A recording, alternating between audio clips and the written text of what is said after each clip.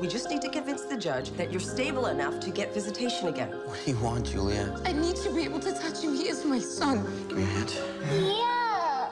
Don't say that. This is Daddy's work. Yeah.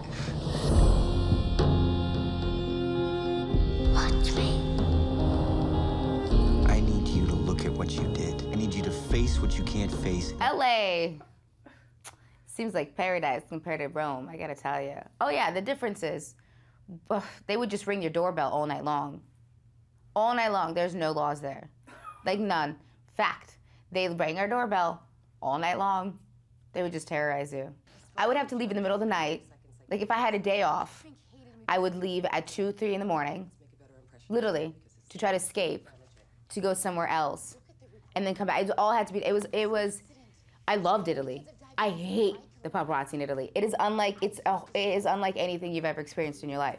They're all moped. I mean, they're evil. They're like, I mean, it's where the word comes from. There's a reason for it. And boy, do they take it to heart. They're really proud of their jobs. And they're crazy. They just yell. The paparazzi in Rome are tough. In fact, in one scene where Liam and Olivia are walking down the street, they actually step into the shot with cameras right while I'm rolling. And I'm going, guy, you're actually in my shot. Liam was getting really, I mean, it was hard for him to concentrate. Yeah.